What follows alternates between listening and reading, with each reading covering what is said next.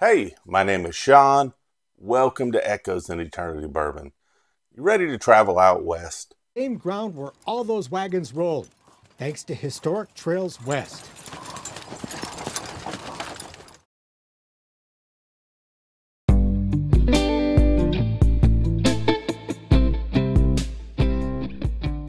So, for those that have watched the channel, maybe you know this, maybe you don't. I am what I consider born again Southern. I've been in the southern states in Alabama and Georgia now for 32 years. But my history, I guess your origin story, I started in Vegas. I started on the West Coast. I was born and raised Vegas for my first 20 years, all the way through and into college before I ended up moving to the South, fell in love with the area and the people, and said, this is where I want to make my home. But I start on the West Coast. So when there's something new that comes out from the West Coast, and you saw the videos yesterday, and they're not necessarily new, but Westward, we're excited about that pick. But I kept hearing about this smoke eye. And, I don't have it here. This is from Colorado Springs, Colorado. It's coming in at a whopping 131 proof. I haven't had the opportunity to try it yet.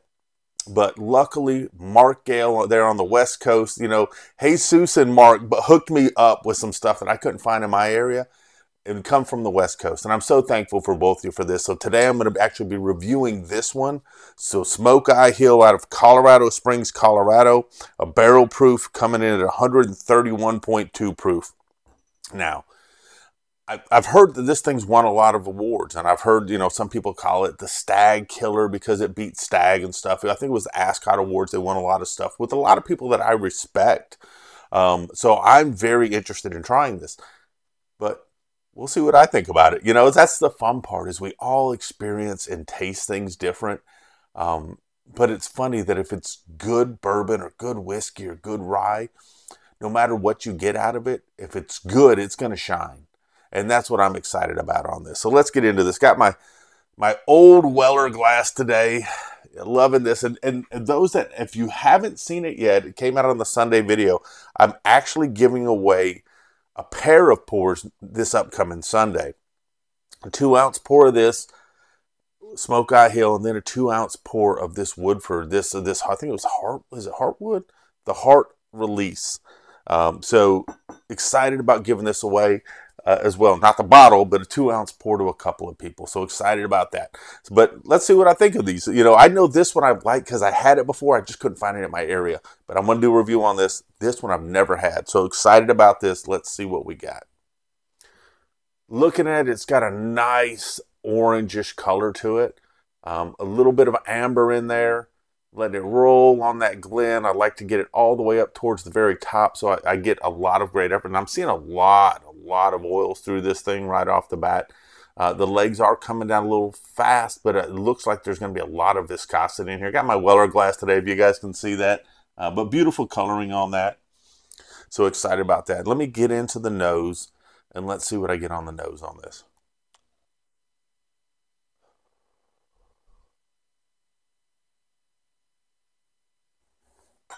Now, what's really neat on this is I'm getting kind of more of a savory than I am a sweet nose on this. So I'm pulling, I get a little bit of the ethanol, but not a lot. But this really hasn't decanted a whole lot. So we got to be nice on it. Let it open up a little bit. Get a little oxygen in there.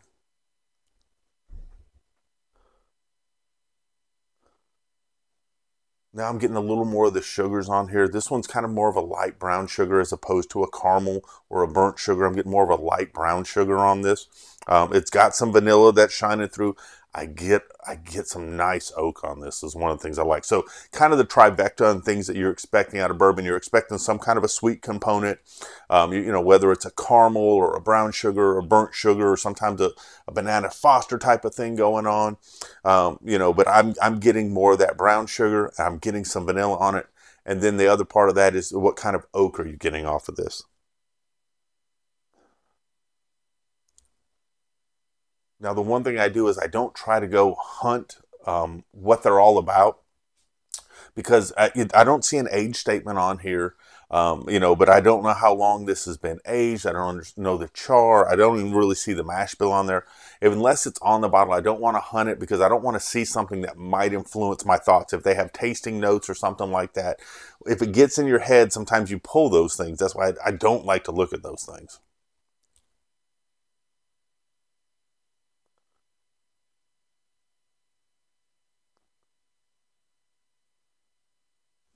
I kind of get this undercurrent of like a raisin and almost like a sawdust type of note to it, which I'm really kind of digging on there.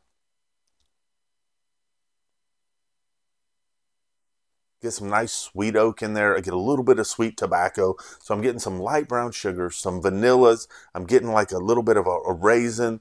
I'm getting some of the oak in there, getting some sweet tobacco, and kind of like this sweet sawdust type of note in there. Let's give it a taste on the palate, see what we got.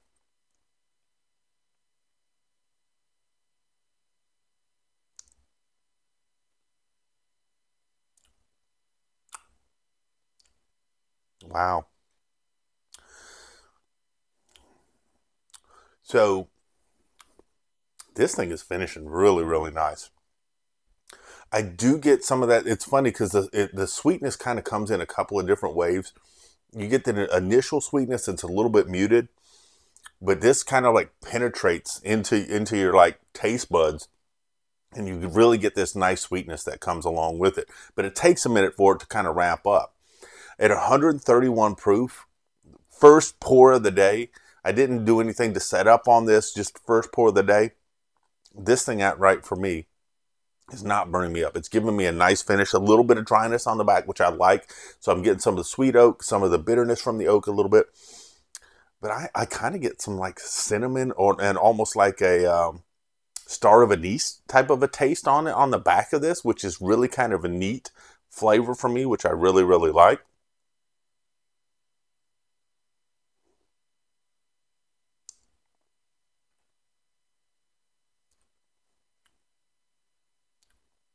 Yeah, there's this kind of a funkiness, like a clove star of anise thing on the back that I'm really digging. I do get a little bit of that raisin. The brown sugar is a little more intense than I get off the nose. It's a medium plus to medium long finish on it. At 131 proof, it's drinking under proof too. So this is probably drinking about 110 to 115 proof. I'm excited because I'm bringing a pour of this. This is Sunday. This will come out Monday, but I'm bringing a pour of this over to a friend's house. And I can't wait to see what his thoughts are on it too, because that's always the fun part. He's actually going to get to try this before this video comes out, and he'll be like, I understand that I got that, or Sean, you're full of crap. But that's the fun part about things, because we all taste things a little bit different.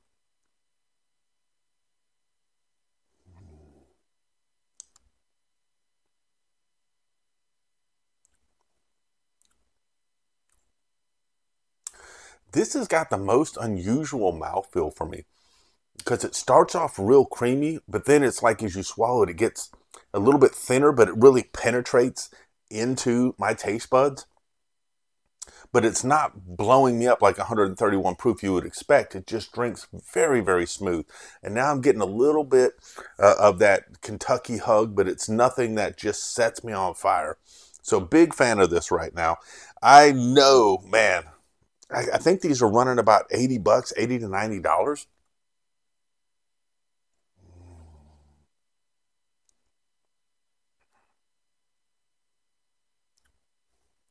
Get a little bit of a pepperiness on it too. You know, there was a note that we had in a tasting that I did, and I'll tell you what, it it was Myron from Bourbon Drop, and it kind of reminds me on this a little bit too. I kind of get like this candied jalapeno thing going on. I don't know why, if it's just stuck in my mind or if it's just I'm kind of getting that peppery sweetness, kind of like the cowboy candy stuff going on. So, what are my thoughts on Smoke Eye Hill? Number one, it's a buy. It is absolutely a buy. For me, it would be a backup. I mean, I would definitely say I've got to have a backup on this. Um, man, I guess how would I peg this as far at $80 or $90? I really kind of think it's undervalued a little bit. On my tater factor scale, I would probably give it about a 0.75, which means that I think that for me, and this is just me, I think this bottle has a value of probably in that 100 to 125 range if you can find it. If it's getting at $80, I think it's a value for it because it's not something you're going to drink every day. It's high proof, but it has some different complexities to it. And for me, I would think in the market, there's certain things that are overvalued. I honestly think to begin with, this is maybe a little undervalued. So I would say it has a tater factor of about a 0.75, which means that I would pay another 25% on top of what the MSRP is to get this as a backup, and I would feel comfortable with it. Man, Monday.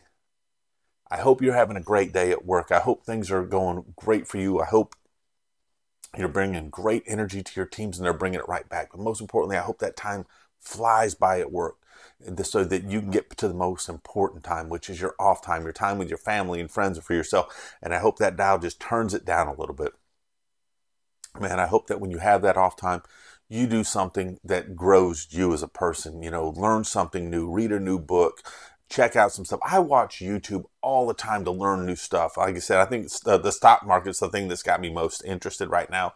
And it's not just, I want to make a pile of money. I want to understand how things work. And it's part of my nature. I like to see how things work.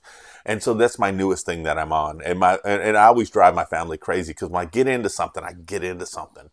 And so I'm going to be watching stuff that's going on, trying to understand, trying to predict things, see where I'm right, see where I'm wrong, just because I'm interested and I like to learn things. I hope you find things new in your life that interest you as well.